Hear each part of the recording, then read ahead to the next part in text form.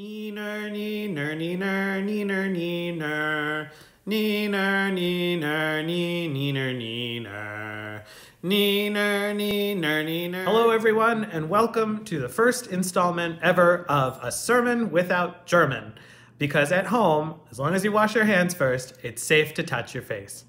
A hearty welcome to all of you and all of my best wishes as you practice good social distancing. In the spirit of social distancing, I figured I have the link to the Bible verse in the description below, and you can read the gospel on your own. It's really long. But basically, Jesus runs into this woman at Jacob's well, and this woman is a Samaritan, and she's a woman, and men and women don't talk in public, and Jews and Samaritans don't talk in public. And what does Jesus do? But he asks her for a drink of water, and this woman is understandably taken aback.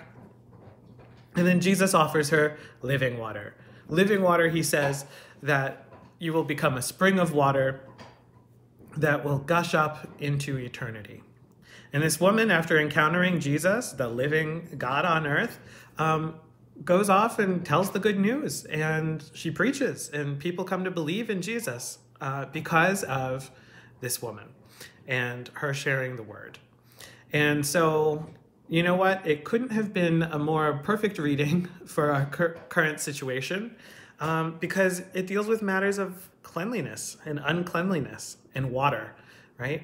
And Jesus sees this person that should be unclean, right? Cast off out of society, not following the rules, a little bit dirty, if you may say. And Jesus talks with her and brings his light and love to her. And she winds up transformed by that transgression of boundaries.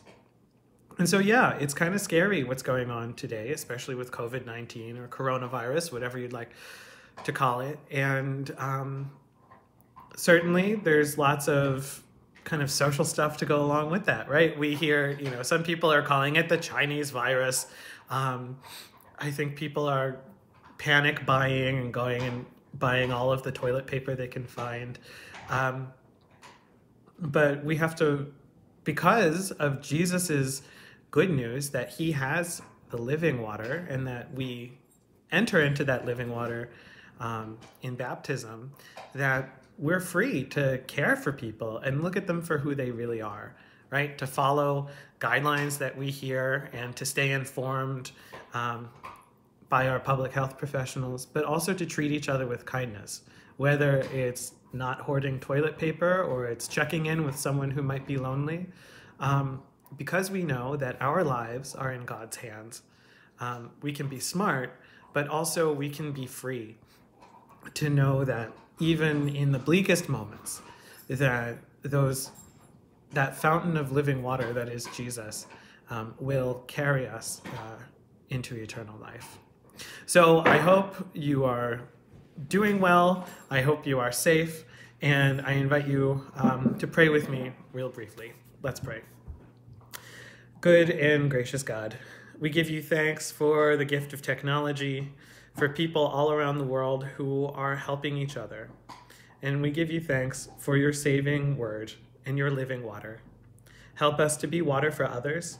Keep us safe and healthy and happy. And grant that we all may be cared for until we meet again.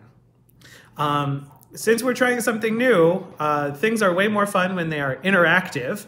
So I think I forgot to say amen. Amen. So a couple things. Write some comments either on the Facebook page or on the YouTube page. Let me know what you're praying for, things we might do differently, and ways we can care for each other. This is new territory, and it's going to be interesting to be community, but physically separated. But remember, even though we can't be right next to each other, that we're never alone, and we're always connected through that living water as the body of Christ. So be well, God bless you, and tune in again to the next episode of The Sermon Without Germin. The Sermon Without Germin podcast is brought to you by Jonah the dog. Jonah, proving Luther right by being simultaneously good dog and bad dog.